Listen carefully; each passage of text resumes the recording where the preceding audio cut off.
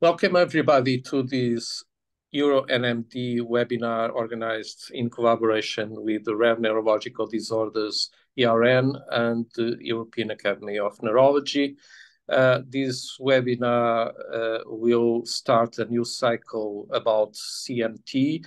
During the webinar, you can put your questions in the Q&A and chat through the tool of chat of the Zoom. And at the end, we'll voice the questions and we'll allow you to speak with our speaker of the day.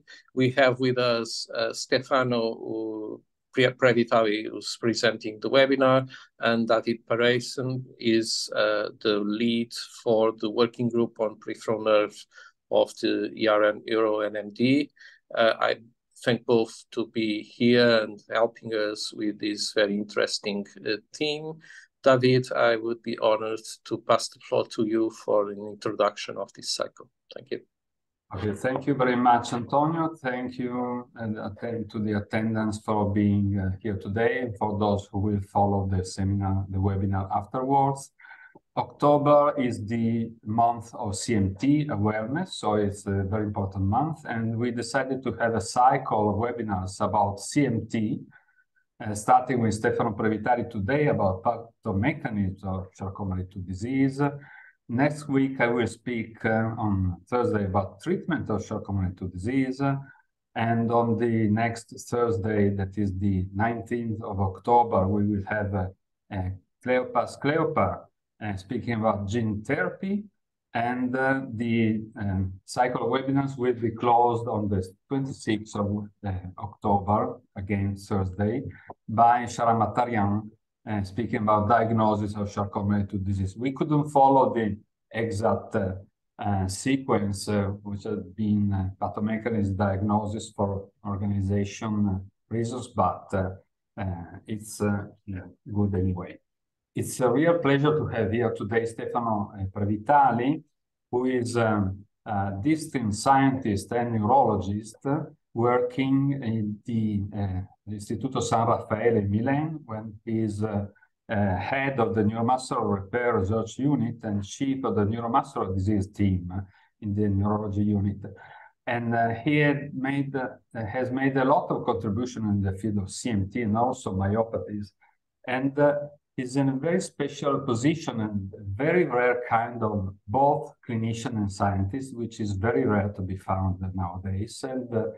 And that gives him a broad view of the complexity of the neuropathies. And so his special view is very important in giving us an appropriate webinar about the mechanism of CMT. And thank you very much, Stefano, for being here today. He's also a member of the management group of the neuropathy working group of the ERN. Thank you, Stefano. Thank you, Davide. Now I share the screen in order to be ready with the presentation. So can you see it? Yes, we can.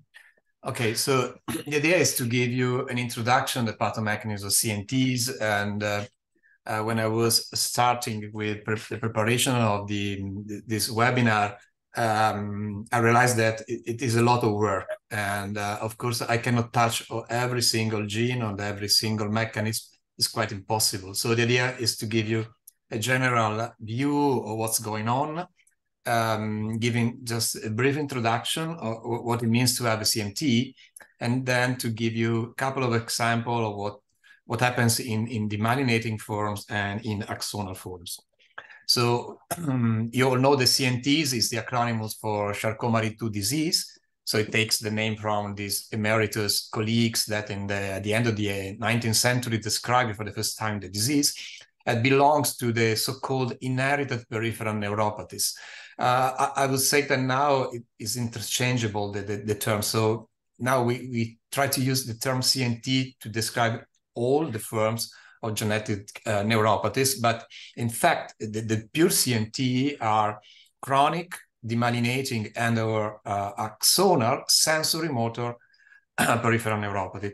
The characteristic is to be so both sensory and motor, and to be, of course, length dependent in the appearance.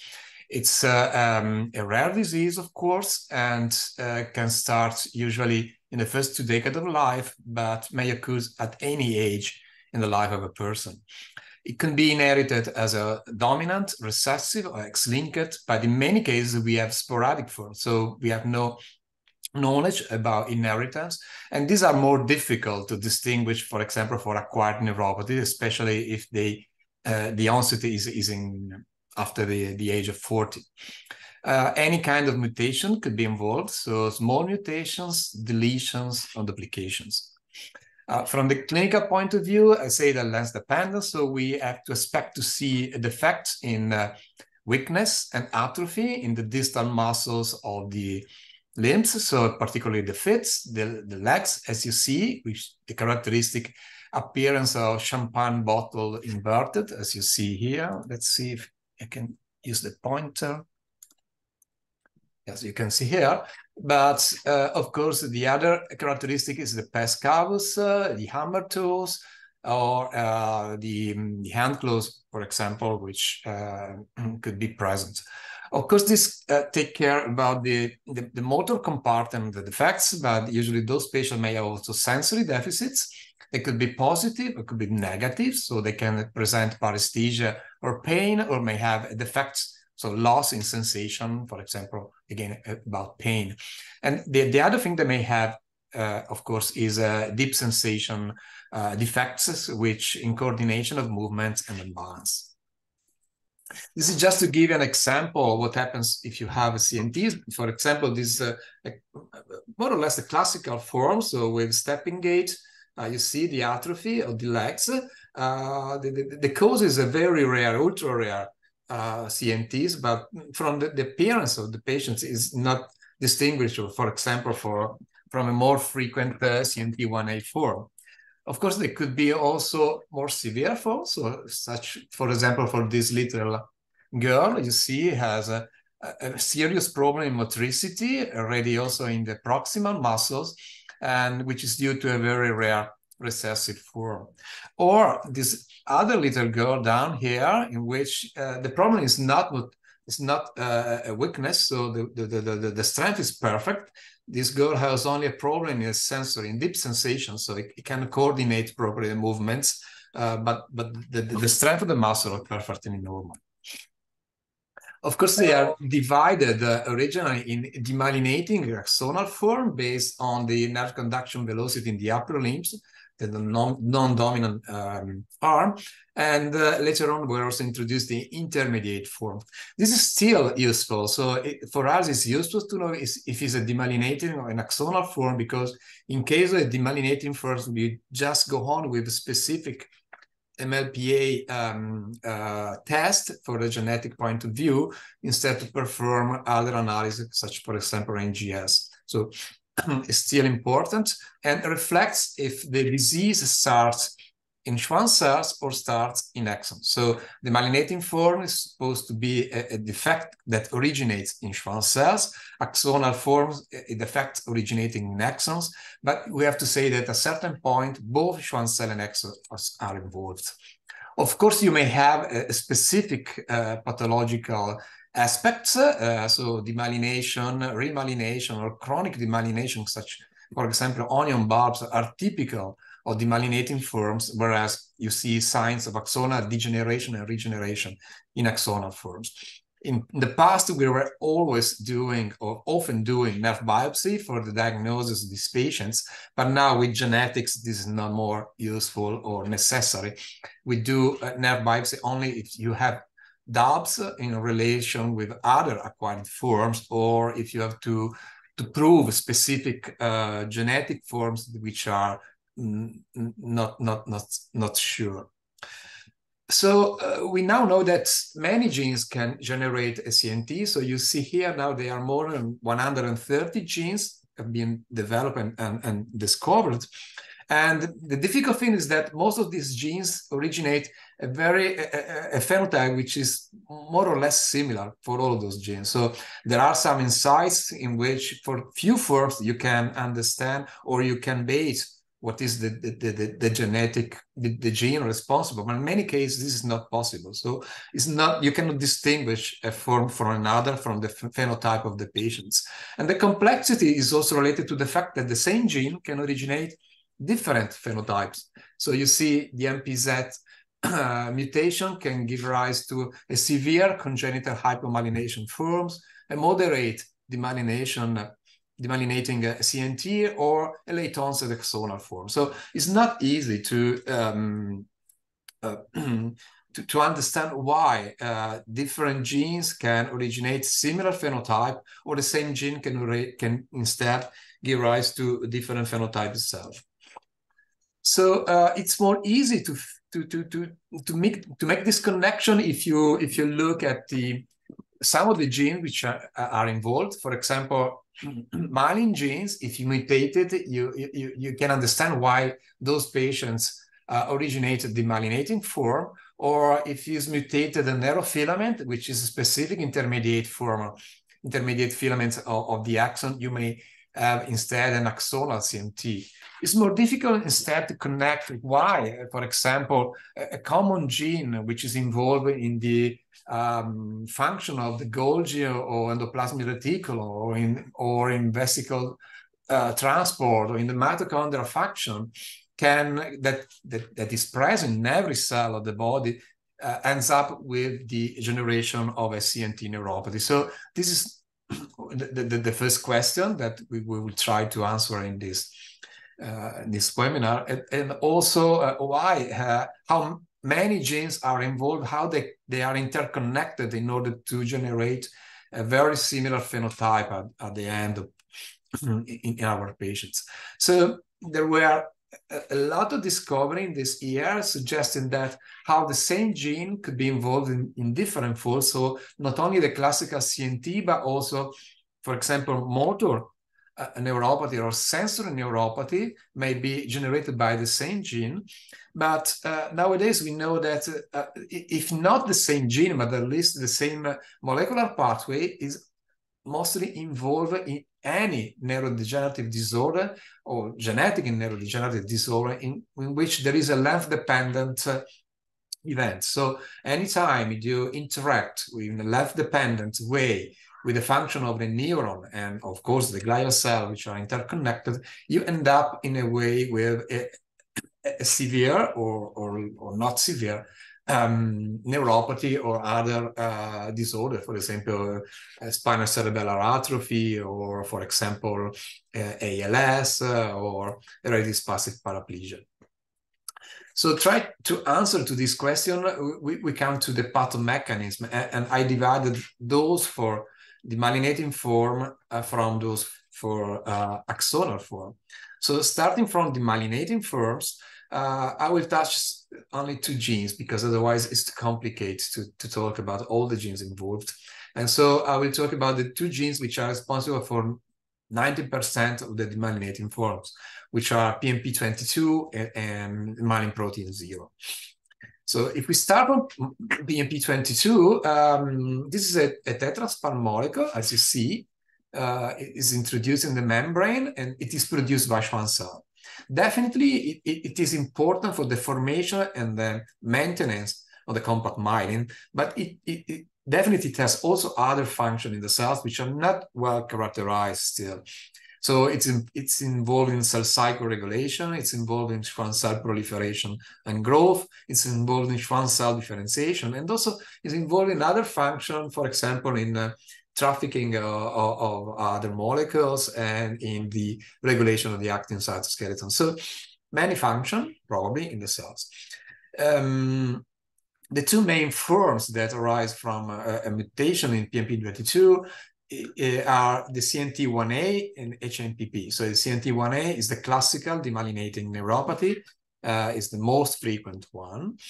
Instead, HMPP is the hereditary neuropathy by liability to pressure pulses. So it is usually a mono or multiple neuropathy due to a liability of the nerve to undergo damage after normal events such as a prolonged pressure of the nerves itself.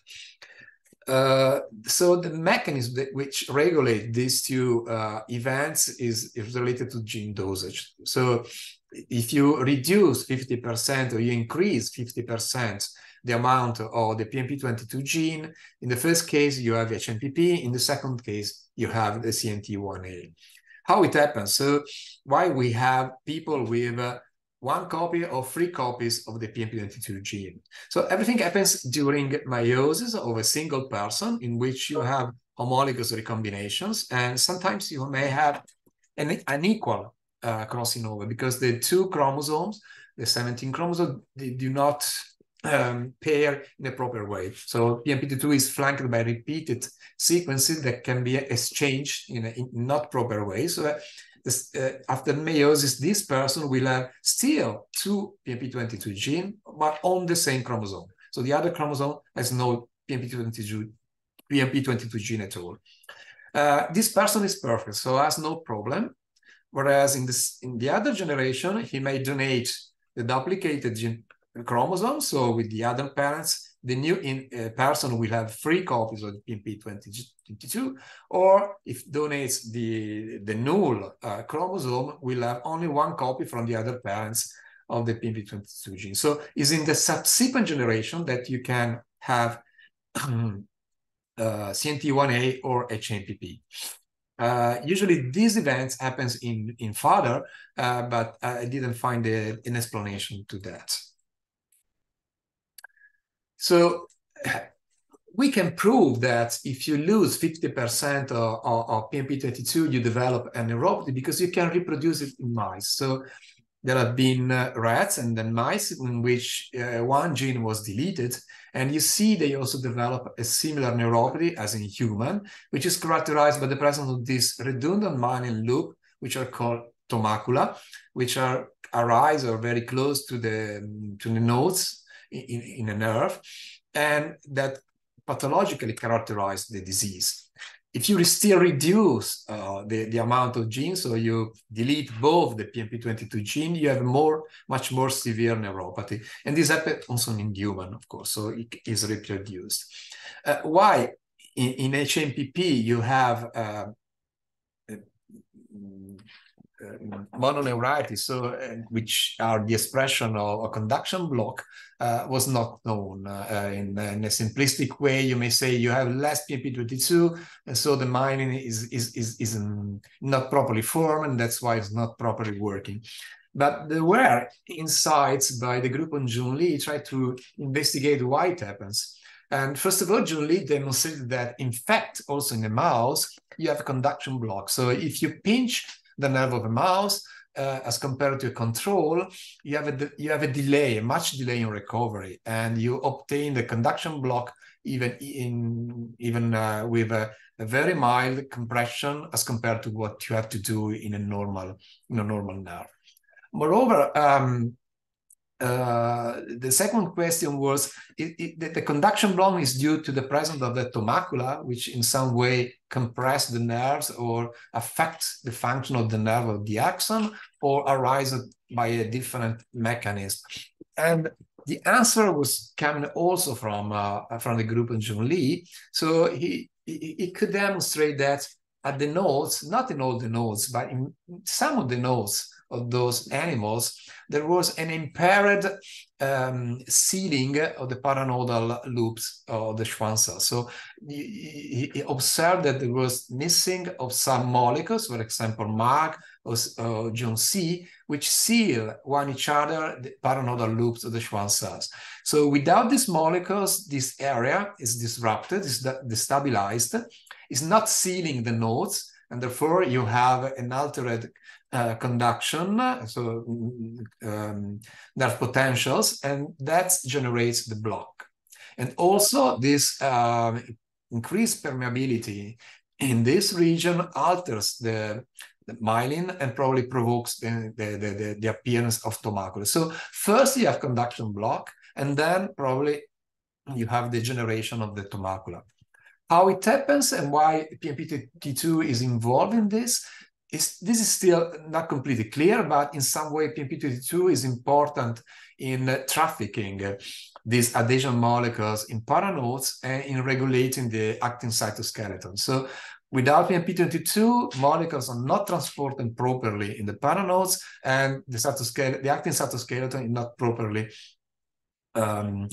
regulated, and that's why you have increased permeability, and then you have conduction block, and then you have generation of macula.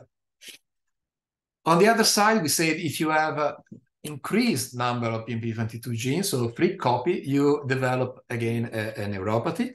And this, again, was demonstrated in rat and mouse. You see here that the number of genes, PMP22 genes you put in a mouse, the more severe the neuropathy you observe.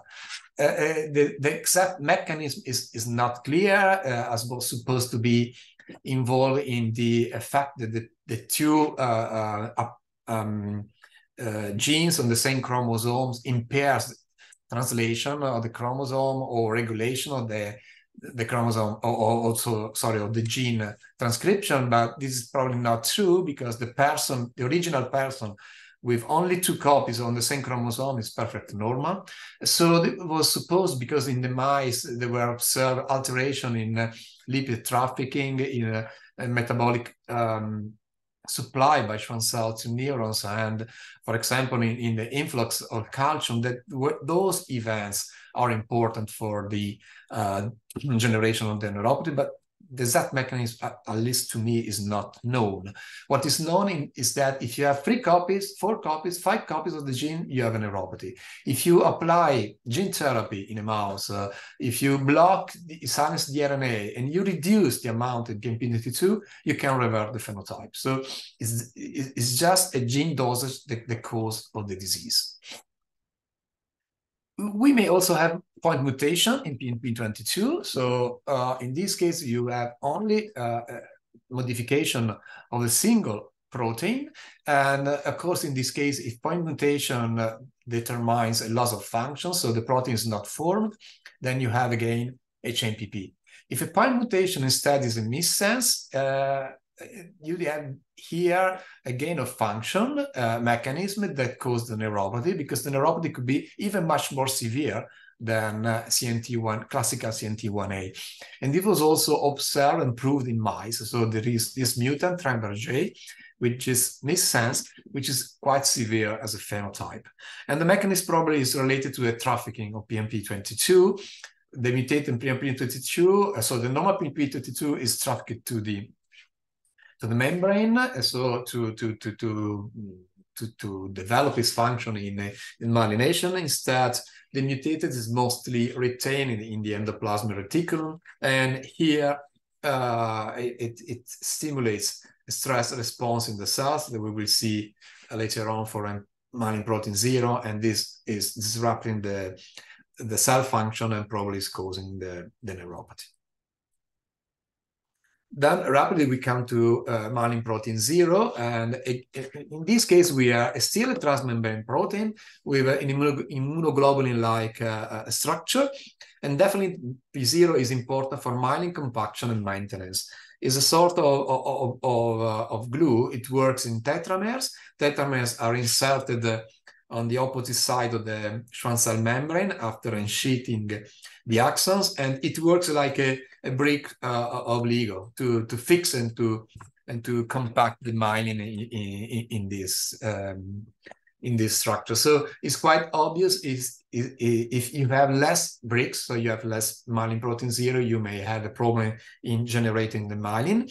And this was the typical explanation of a disorder which is usually dominant, so only one single allele is mutated usually, and so it was a loss of function mechanism. And this is true for some of the patients, and it was reproduced by generating mice in which one gene was deleted. You see, develops a neuropathy, is a mild neuropathy with the characteristic very similar, so uncompaction of the myelin sheets as compared to patients with a similar phenotype.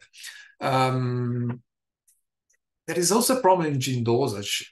If you If you reduce the gene, so instead to eliminate one single copy, you eliminate both copies of the myelin protein 0, you have much more severe phenotype, and this is also present in human.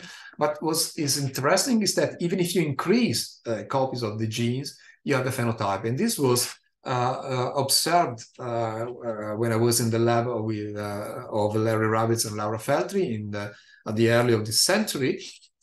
We generated the mice in which 3 or more copies of the myelin protein 0 was expressed, and the more the copies, the more the phenotype was severe. And this was also observed in humans. For example, there are descriptions of humans with duplication of myelin protein 0 that have a neuropathy. Why this happens? Maybe this is simplistic in explanation, but this is sort of glue. So you express too early pre-0, too much pre-0 during development. Probably you block the development of Schwann cells. As you see here, this is a Schwann cell which is blocked before has sorted the exon. So in early events during development, this Schwann cell is blocked at the promyelinating stage. So you differentiate too early from these Schwann cells, and that's why you develop a neuropathy, which is developmentally related. So it's a sort of congenital hypomyelination in this case. But most of the other mutations on the myelin protein 0 were not related to loss of function, and they were not related to duplications, but are related to missense mutations, which are much more severe to what usually you would observe in a mouse in which you delete a single gene.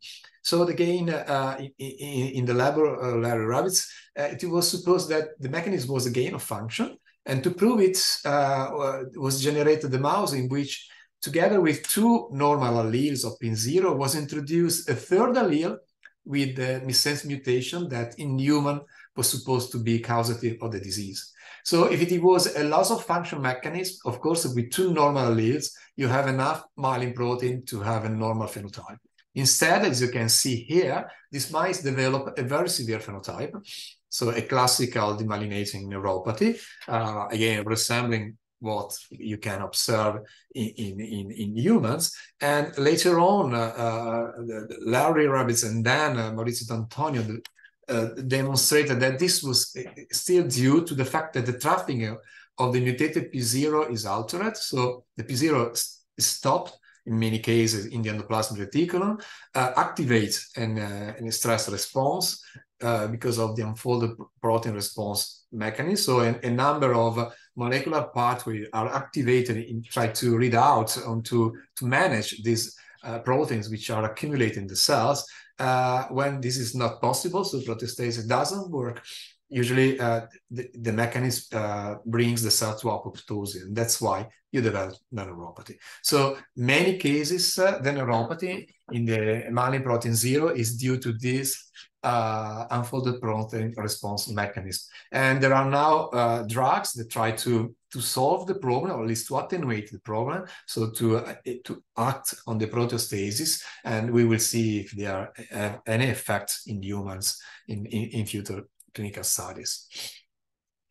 You have to think that the protein 0 can also act with a dominant mechanism. For example, in this case, we generated the mouse in which the protein 0 has an extra peptide attached. In this case, was a MYC peptide. And this protein 0 is correctly trafficked into the myelin, but in the myelin altered the function of the tetramer. So you see, delaminate the myelin sheets, as observed also in humans. So also this mechanism could be responsible for the disease. So a dominant negative effect into the myelin sheets. And this could be also the mechanism of another type of mutation that could be present in myelin protein 0, which is related to glycosylation. So this is a protein which is glycosylated, and the group of Genoa, and particularly Marina Grandis, showed in the past that hypoglycosylation or hyperglycosylation of myelin protein 0 due to different missense mutation affects the adhesiveness of this protein and affects the trafficking of the protein. So, sorry.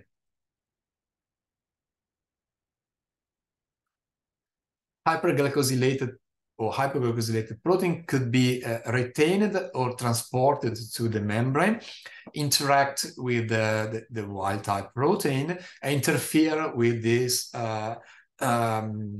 sealing effects to compact the myelin. This was the case, for example, of mutation in which you have hyperglycosylation, and were demonstrated then in a mouse in which this mutation was introduced.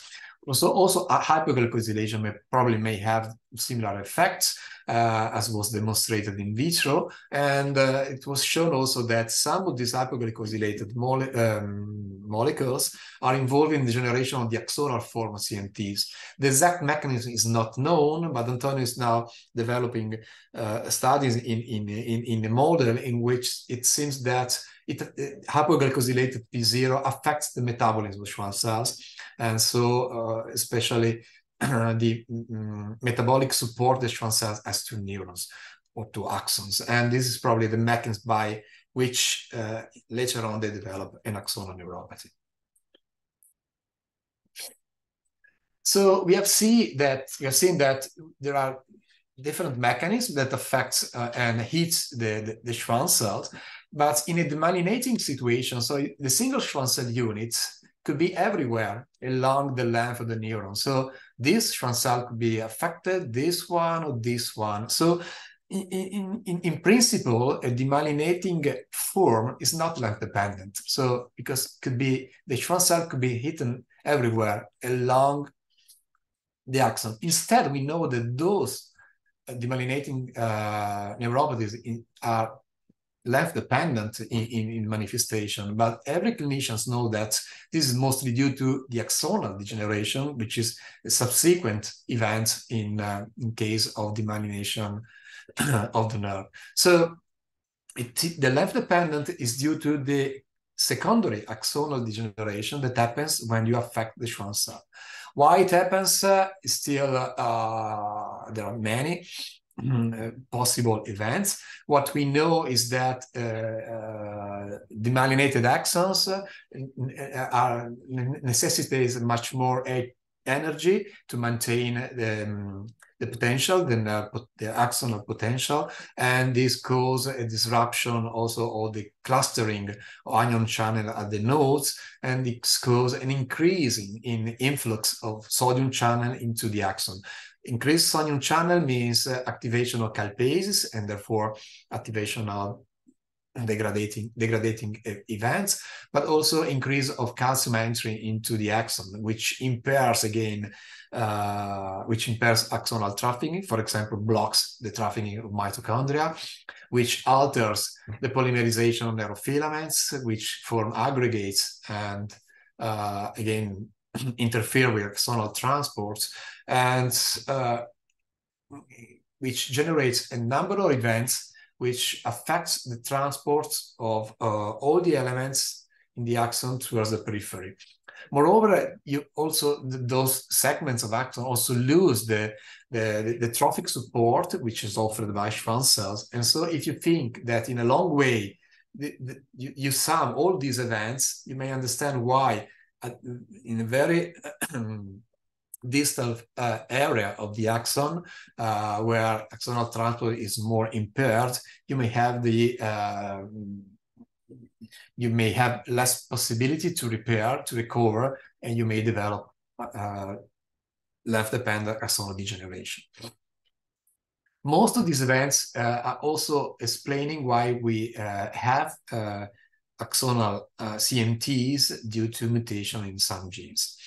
And so now I exchange the paradigm and try to talk about what happens if you have an axonal degeneration. So everything starts by the fact, as we have already introduced, that axons are very long.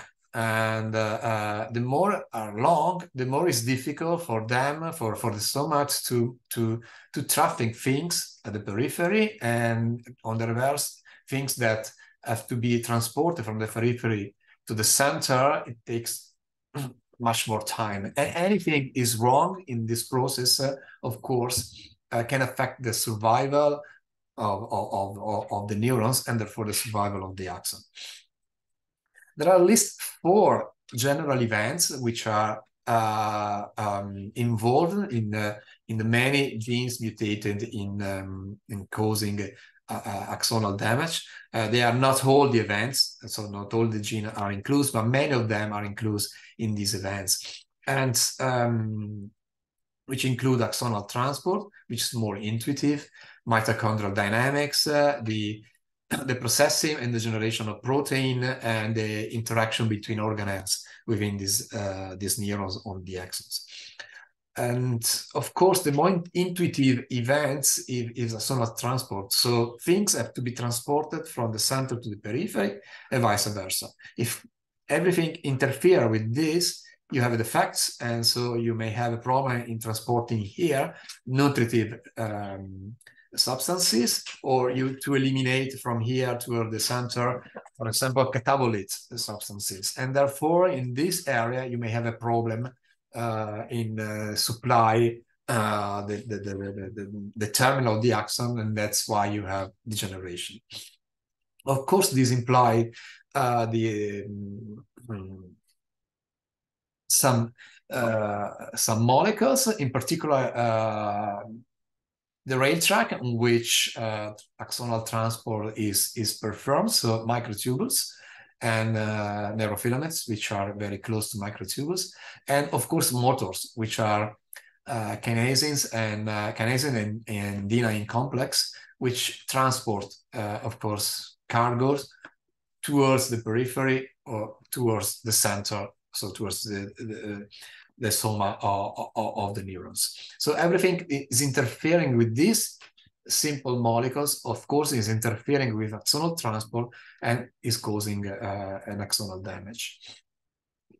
So if you look here, there are many genes which have been described affecting the motors, so kinesin, dynein, or the dynein complex, as well as genes which interfere with the polymerization or the construction of microtubules or neurofilaments, or chaperones, which are important in the regulation of these microtubules and neurofilaments. So you see that many genes which are involved in the construction and in generation of axonal transport are already linked together in a single molecular pathway. So it's now reasonable why many different genes can end up with axonal neuropathy, even if they seem to be very different one each other.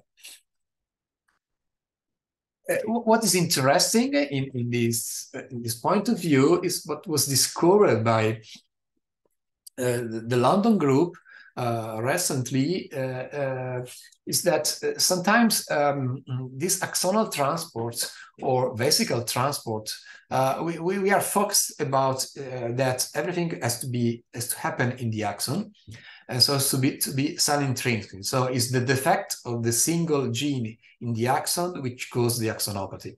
Instead, it is interesting because for the BICD2, which is an adapter molecule which serves to allow the function of dynein and its cargo to be transported along the axon. In reality, when it's mutated and causing this motor neuropathy, which is called SMALED, so is a developmental motor neuropathy, when they generated the mouse in which this gene is deleted everywhere, you have the same phenotype observed in the human, so a motor neuropathy, left dependent or non-left dependent, but a motor neuropathy. When they generated the mouse in which the genes was mutated only in neurons, they didn't observe anything. So the mouse was perfect. Instead, when they generated a mouse in which the gene was mutated in muscle, again, they observed the same phenotype of the total knockout. So in reality, the problem is not in the axon, but is in the muscle, and in reality is in the mechanism in which at the neuromuscular junction, the kinesin, so the dynein, the ICD2 complex transport neurotrophin from the muscle into the nerve. neurotrophins which are essential for the survival of the nerve or the neurons. And that's why if you have a problem in this translocation, you have an impairment in axonal function, and then you have neuronal degeneration. So it's a cell extrinsic mechanism causing the neuropathy. And probably it's not the only one.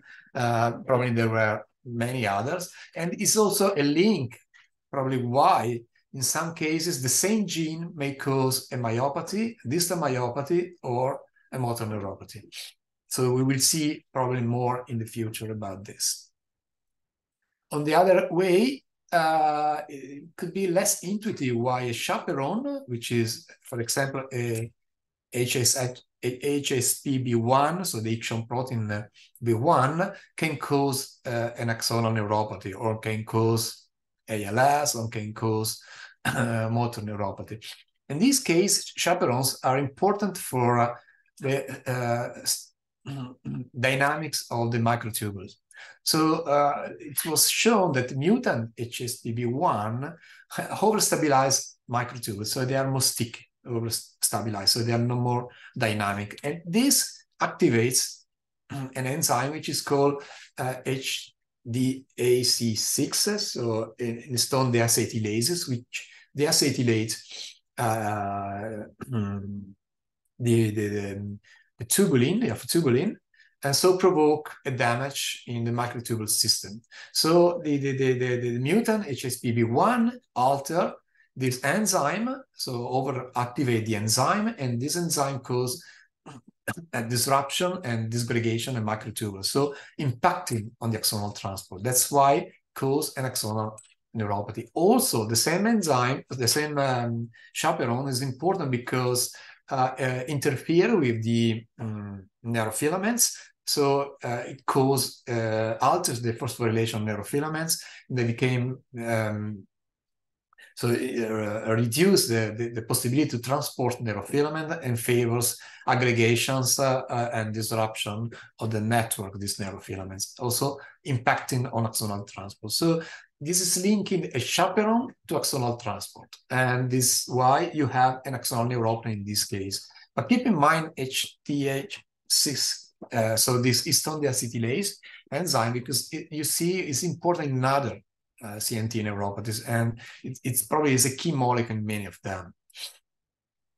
On the other side, it was shown that in these patients, there was also an impairment in the function in the mitochondria.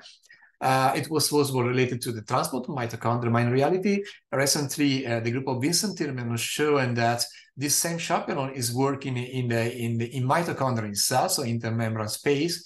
It controls proteostasis. So if they are mutated, proteostasis is no longer controlled, then you have a stress in the mitochondria, which are less functioning.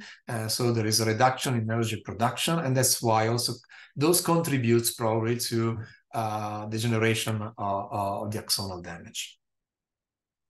So axonal transport and mitochondria probably are strictly related, and so they work together, and probably are a different face of the same coin.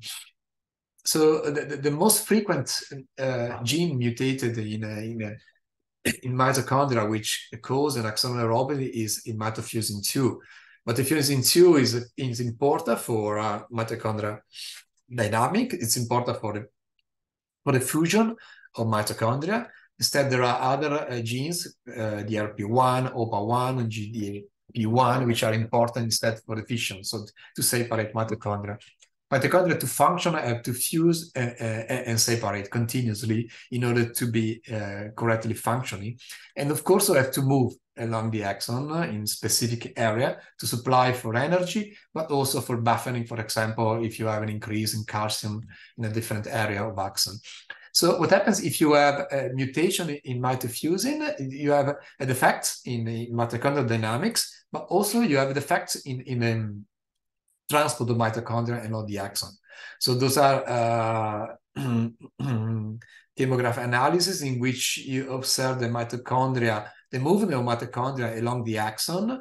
In vitro, of course, you can do this. And you see if mitofusin is mutated, they don't move, so they are mostly blocked. You can see much better here. There are nice video in which you can observe these events. If you reintroduce mitofusin in these neurons, then start again mitochondria to move along the axon. So mitochondria is not moving, so it's not buffering calcium, and is not producing or energy in a proper site where you want they do these events, especially at the nodes, in the area of the nodes around here. And what was shown is that mitochondria move, interact with motors by this molecule, which is called MyRO1, which is also a substrate of the histone deacetylases. And what was shown recently is that when you have mutation in mitofusin 2, histone acetylase are enhanced, and there is deacetylation of MyRO1 and deacetylation of microtubules. In both cases, if you deacetylate MyRO1 or microtubules, you block the transport of mitochondria on the track, so on the microtubule itself. So linking axonal transport to mitochondrial function itself, but also linking this molecule, histone deacetylases, to a different mechanism which causes axonal neuropathy. So molecules which have been developed to inhibit histone deacetylases, which have been tested for example, mutants for HSHOT proteins, have been tested also in mutants with mitofusin 2 and seems to be working. So we are trying to, we are seeing that there are many different mechanisms that can pull together different mutation and different effects in the axon. And if you act on these single targets, you may probably unify with a single therapy or oligotherapies, the treatment of many different kinds of axonal neuropathy.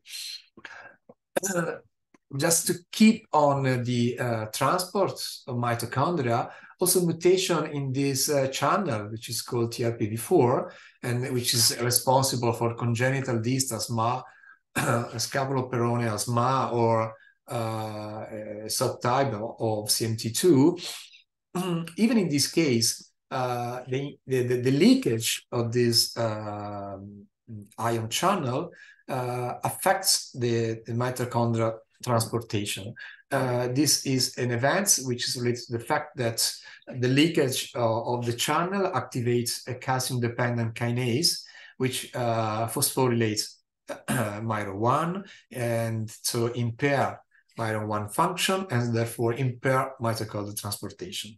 So again, a mutation in the ion channel affects axonal transport and affects the function of mitochondria. So linking together, once again, different genes.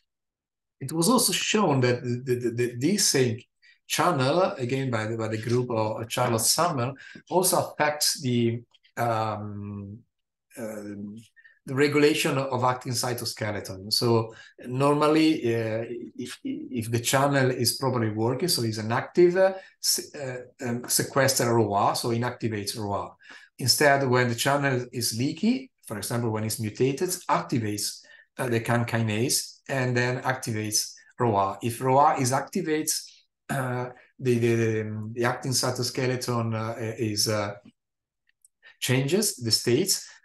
So it favors the formation of stress fibers, favor the formation of actin myosin contraction system, and this impairs axonal outgrowth, and that's why may impair the development of neurons and may generate congenital form of SMA, but also promotes denervation. So alters the end terminal of the neurons and promotes denervation, which is also an explanation why you have denervation neuromuscular junction in motor neuropathies. So regulation of calcium and impairs axonal transport, can impair mitochondrial function, and can impair also the proper actin cytoskeleton, reason why you develop an important axonal neuropathy.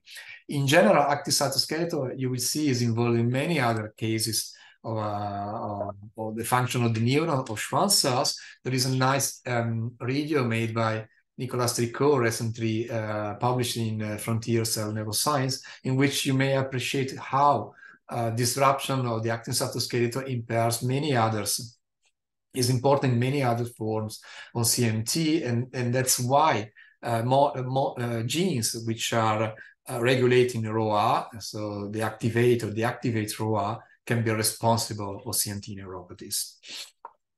I just want to conclude in 1 minute, making the notes that also regulating the processes of RNA or the proteostasis may impair axonal function. There are many genes which are important for charging tRNA, which ends up in dysfunction of axons. And this was recently shown by the group of Albina Giordanova that probably this is because they impair. So these molecules interfere with the actin bundling and therefore interfere with the function of this actin cytoskeleton in regulating transcription and translation. So it affects all the translation and the proteostasis of all the proteins. So it's not sufficient to deserve to these mutants a single enzyme to read out all the disease, but you really have to act on the machinery which is involved. In the same way, this same enzyme can interfere again at the neuromuscular junction, for example, with other receptors, for example, TrkB, which are important in this case in the internalization of other trophic factors such as BDNF into the axons, and therefore interfere with the mechanism we supply axon which axon are supplied by muscles, and that's why develop an axonal neuropathy. So the conclusion is that all these events are strictly regulated, and molecular pathway probably are not so many. Can be reconducted to a narrow pathway of molecule which affect all dysfunction. That's why I end up with axonal neuropathy, and this is true for primary axonal neuropathy and secondary axonal degeneration in demyelinating CNTs. The conclusion have been already given, and just want to conclude with little video. This is a person with CNT. It is affected, but you see, you can still play tennis. So he developed a specific orthosis system to allow him to play tennis in a proper way. So having a CNT, even if at the moment we have not specific drugs, could be anyways facilitated by orthosis. So you can have a normal life, if, of course, if the disease is not too much severe. And I stop here, I think, otherwise I was already too long. I'm sorry. No, I disagree. You were perfect. And thank you for this nice and very detailed presentation that gives a glimpse of the complexity of these situations. I hope that David Parison has some questions to address you, because I cannot find any questions in Q&A. In fact, I answered by text one question that in that case I'm going to reproduce by voice as well. So all the webinars recorded, and then they are available through our website. In our website, you can type our address and /webinars, and you go to the webinars page. If you want to go through the menu, you click on education and then on webinars, and you will find the access to the previously existent webinars. So I'm not sure anyone wants to put some questions. Use the raise hand tool or enter the question in Q&A, and I will unmute you for voicing the question. David, do you want to ask anything? Yes, thank you, Stefano, for the excellent webinar. Really great. I don't hear you very well. Can you hear me now? It's a little bit disturbed, the audio. You're coming a bit rough. Is it better now? No, I need to disconnect and connect again. Just one moment. In the meanwhile, while David does that, I will try to fill in with one of those unfreezing questions of mine. So when you think about pathomechanisms, do you see an evolution or a difference when you consider early onset or a late onset establishment of the condition or not, Stefan? Well, I think we still cannot answer to this question in a proper way. So what we know, for example, is that late onset myelin protein 0 disorders are due to mutations which do not impair too much or in a stringent way the function of the protein, so does not impair completely the adhesiveness of the molecule, so there's no a problem in mounting myelin function and therefore to have a normal function of the nerve. So if you still have myelinating Schwann cells, you do not affect axons early, and therefore you might maintain a function of the nerve for a longer time. However, probably the hypoglycosylation of these proteins affects in a different way the metabolism of the Schwann cells, and this is something which happens little by little, and some little by little on the axonal function. That's why you end up with an axonal deficit very late in the life of this person. But this is, I think, probably apply for also other kinds of CMT. So when the mechanism is not so stringent and not so urgent for the function of Schwann cells or axons, it will take time to manifest, and therefore you will see an effect only later on in this person. But this is simply a simple explanation to something which is not clearly well understood. Okay, thank you. Marco Mancucci, you have a question. I've allowed you to talk. Do you want to unmute and voice your question, or should I read it?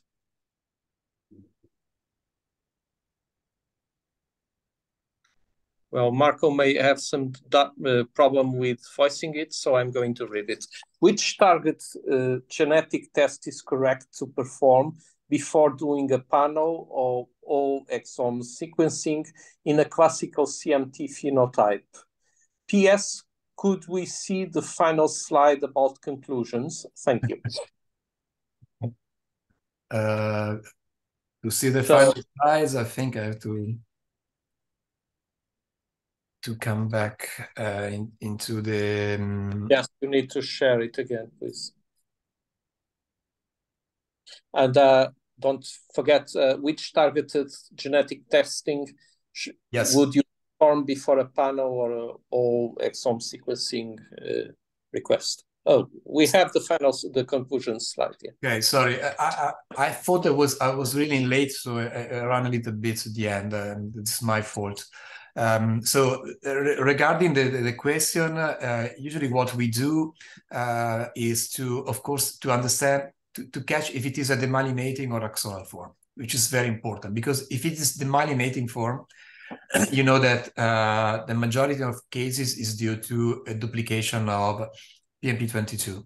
Duplication of PMP22 is an event that you can appreciate much better if you do MLPA. Otherwise, you don't catch it, or at least normally with the NGS panel that we are using, it's quite difficult to catch it. And therefore, when we see a demyelinating form, we do MLPA. If MLPA is negative, then we proceed with a NGS panel, and in our institute, we check for all the genes. So we do one single panel with more than 150 genes, and we check all of them, known or barely known, to discover if there is variants that can explain the disease. You can also proceed by sequencing if there are some insights suggesting that could be that specific gene.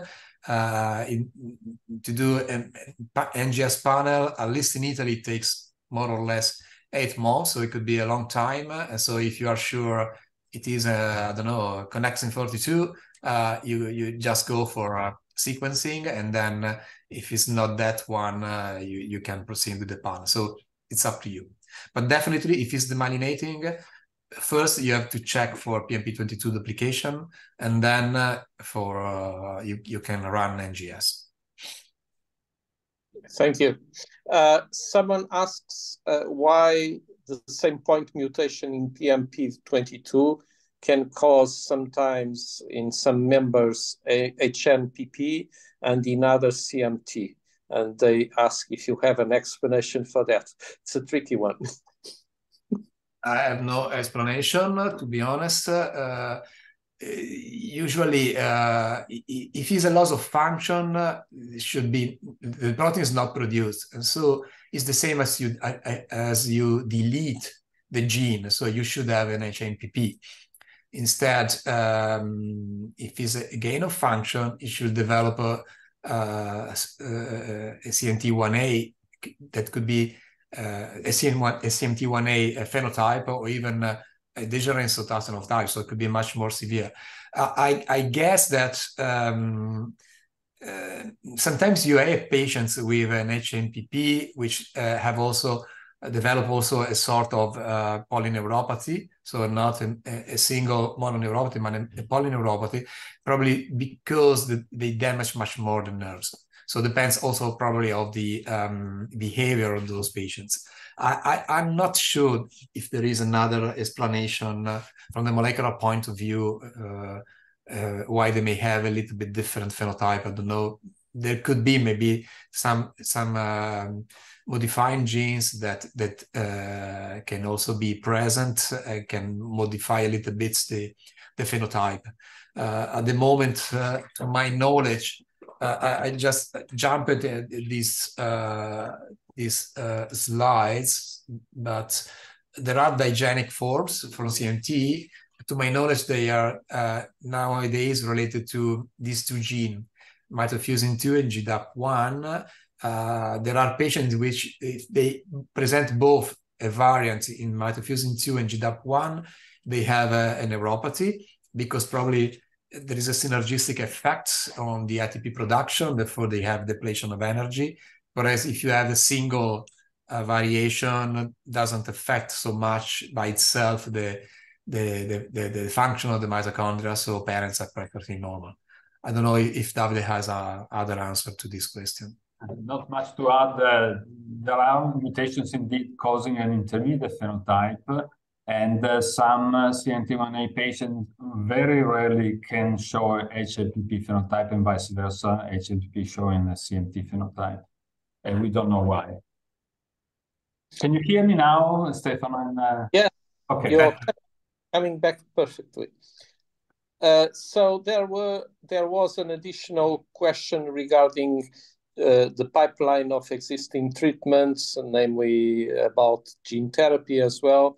I think we can delay those questions for the next webinars where we discuss gene therapy and treatments, and perhaps stop this webinar here because we are now fully on time.